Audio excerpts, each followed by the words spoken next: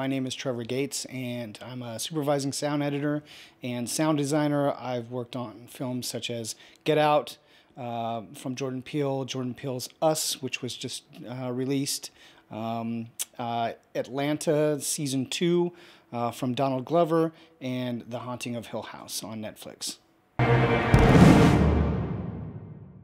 I graduated high school and decided to go straight to work, actually at a retail job. And I was a musician at the time, and also would like to do studio recording. For 10 years, I worked a retail job.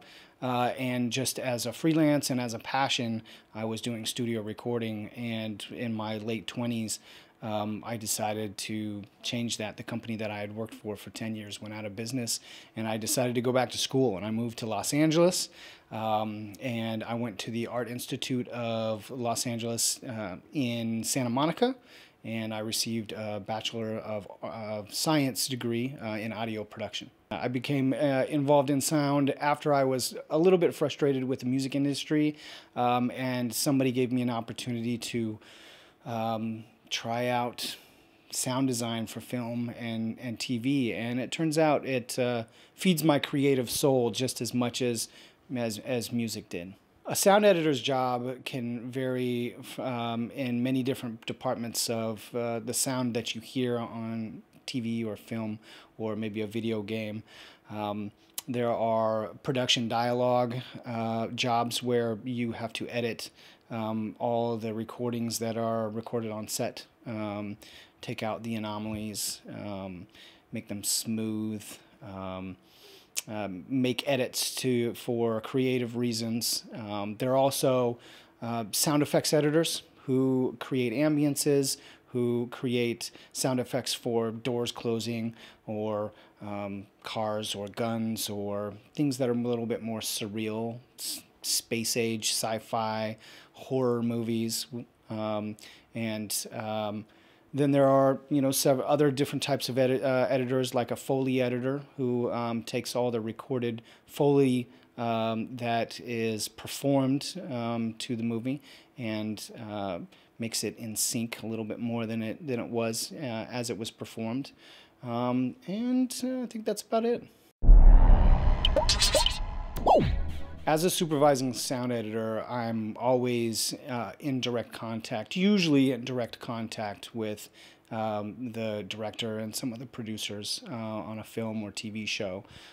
It's my job as a supervising sound editor to build and curate a relationship with the director or whichever client is maybe what we call the showrunners, who's in charge of calling the shots. Usually it's the director, and sometimes it's a producer. There have been a few times in my career where maybe the director was a super famous person and I had to go through their assistant, to communicate on a normal basis.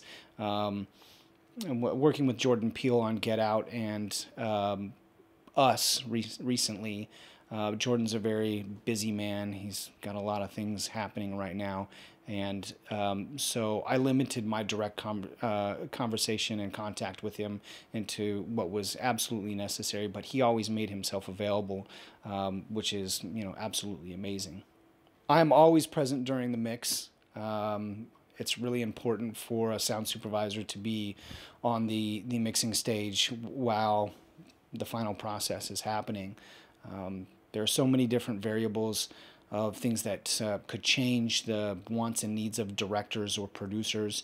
They could ask for last-minute things or change decisions that they've made before based on the context of new music or a new edit that came in, and we have to react and make sure that we support that client relationship that we've built, with the director. We need to be there for support so that if anything needs to be changed, that we can change on the fly.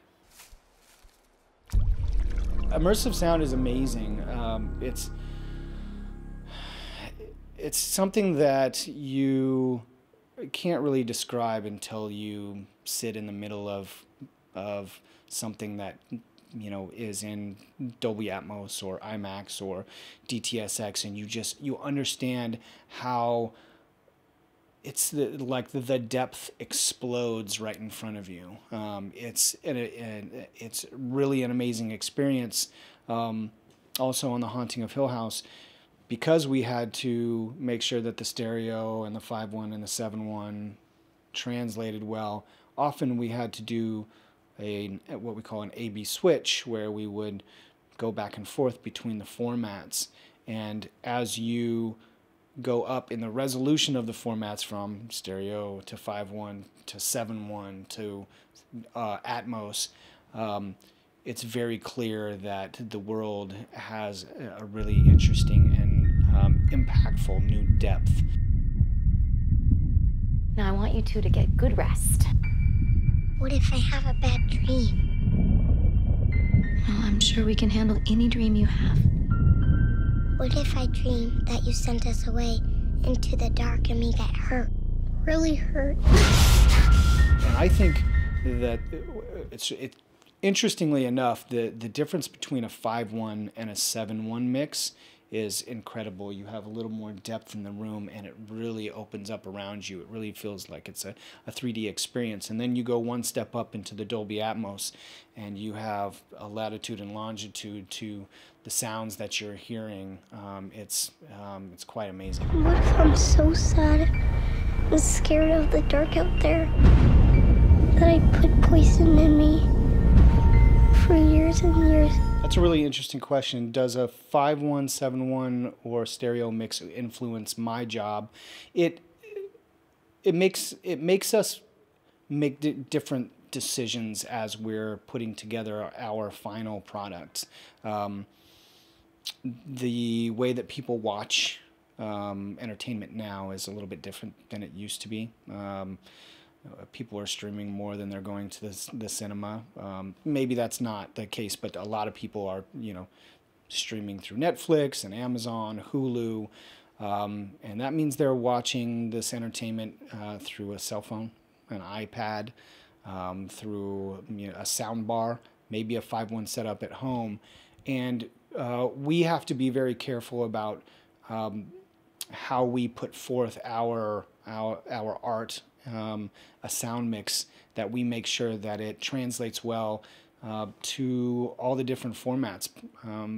It was something that we thought was really important while doing The Haunting of Hill House, because we knew that natively we mixed The Haunting of Hill House in Atmos, and it was in all its glory fantastic, but we knew most people were going to watch it either on their phone or on a small TV in stereo. So we needed to make sure, while the Atmos mix was amazing and gave us what we thought was an amazing experience, we needed to make sure the experience was the same for people who listened to The Haunting of Hill House on their stereo TV, small box set, or through their iPad. And my heart breaks right in half, and I can't feel anything happy. Till I can't stand it anymore, and I have to die. Until I'm on a silver table. It's my jaw wired shut.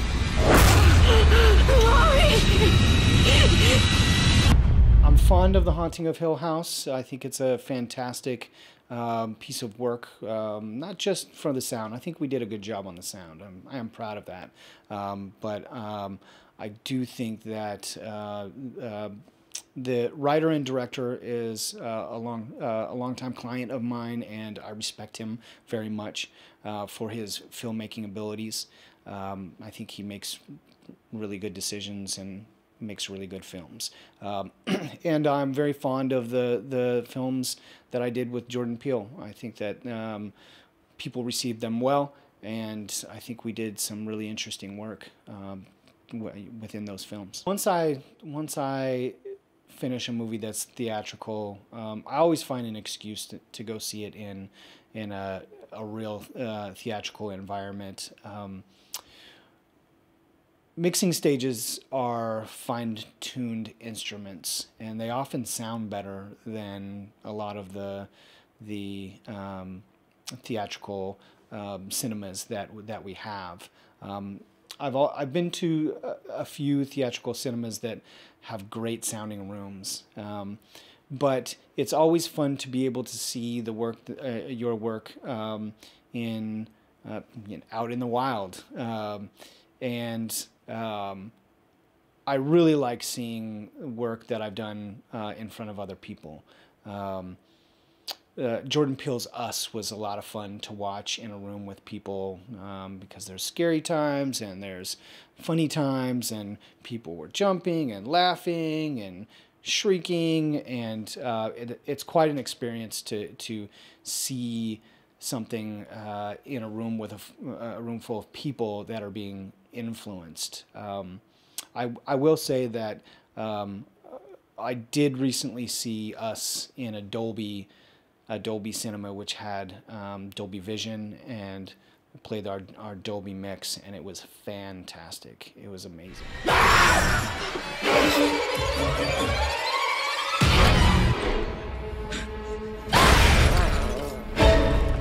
There's been a lot of jobs that have been tough for different reasons, and over the course of my career, in the last 8 years, I've done 115 films in some capacity. I've been a part of 115 projects. So every project has its own different challenges. I think one of the things that often is the most challenging are the ones with time constraints.